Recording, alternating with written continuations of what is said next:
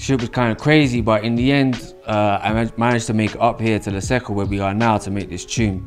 Ends up getting an Uber all the way from Medellin to here, like real late in the night, kind of off my face. And here we are now. Yeah.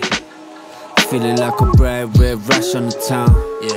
Face gun trying to flag an ambulance down. Come in. Witch with a warm smile hands me a crown. You stared through the tired eyes of a vacuous clown. Wow. He played the villain in his little school play. Yeah. Watched him fluff every line, what a cruel day. Vino a mi casa y supuestamente íbamos a hacer un tema, pero terminamos haciendo otro y terminamos haciendo otro y otro y otro y así se fue. Pues fue algo como muy natural, no fue tan planeado. Realmente queríamos hacer un tema y terminó saliendo un disco. Basically, this project started, I was in Colombia in last year, in 2022, for like 3 months. I'd been here the year before, and I was here working with another rapper from here called Builes. Well, we were all talking about doing songs, and he was showing me and teaching me a lot about the rap scene here in Colombia. And then in the end, me and Granuja started talking on the internet, as you do. We started talking about just doing like one track or whatever, just while I was in the country, just doing one track together. And I had this idea of doing like a 7-inch, of doing like 2 tracks that kind of complemented each other with a kind of like the theme of like lightness and darkness. Yo creo que este trabajo tiene algo que lo hace particular porque los dos tenemos un estilo oscuro. Por ejemplo, mi estilo es, digamos, más crudo, más realista. En cambio, Jam tiene un estilo como más surrealista. Todo se conecta mucho. Digamos que hay un toque oscuro en todo. Es como que va por ese lado, es pura oscuridad. We both kind of have put in a similar amount of work in our respective scenes. Both of us released like our first projects in like 2009, so we're kind of like, I guess, similar stage in our careers where we've put out a whole bunch of solo work and a whole bunch of different group work, and so now we're just fucking around and like exploring different things. Both of us share a similar passion for like just the darker side of things, like the other side of the coin, the darker shit, the more evil undersides of society and of life, describing that in ways that make sense to us.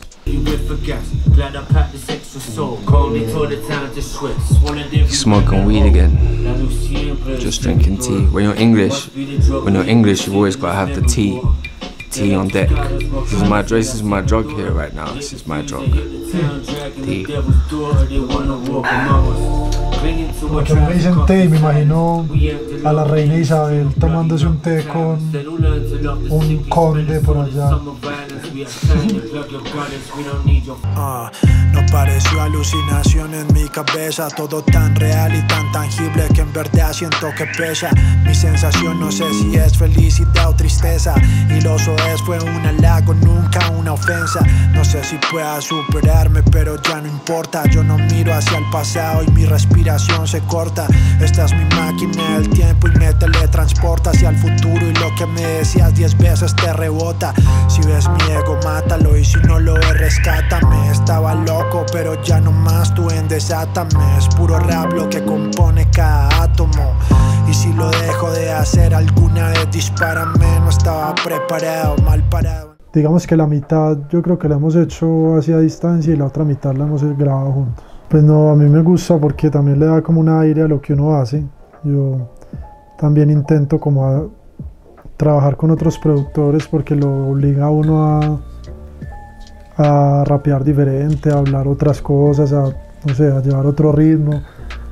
Digamos que cuando uno es su propio productor, a veces puede entrar en una zona de confort, porque sí, yo sé que me gusta y lo hago y me gusta. En cambio, como que a veces cuando es otro, de pronto, listo, la velocidad es diferente, hace otras cosas que me obligan a mí también a hacer otras cosas con la forma de cantar y de rapear y escribir. This is like my first little soiree into trying to bar in a different language entirely, and it's been like fucking fun and this crazy challenge, and it's probably like the most like interesting thing that I've tried to do within this rap shit in the last fucking, I don't know, however many years. So yeah, and I think it complements each other, they complement each other real well. Yeah. Bailando tap en un cielo pesado, las nubes llueven ácido en el terreno quemado.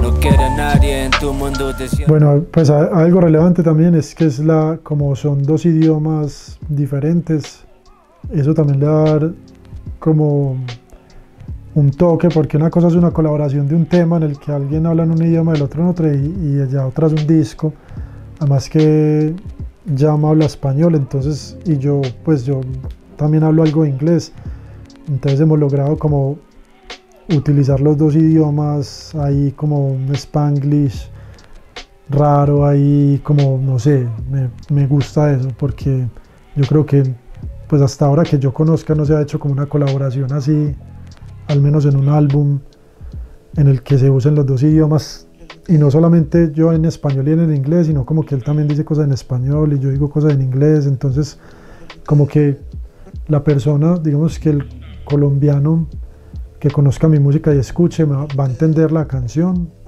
así de pronto no le entienda a él por el idioma, y viceversa, el inglés que escuche, el que le gusta Jam Baxter va a entender los temas porque pues lo entiende a él, y por ende pues yo no estoy hablando cosas opuestas, de hecho pues todo tiene como un hilo conductor, entonces yo creo que la gente de allá va a entender el disco y la gente de acá también lo va a entender.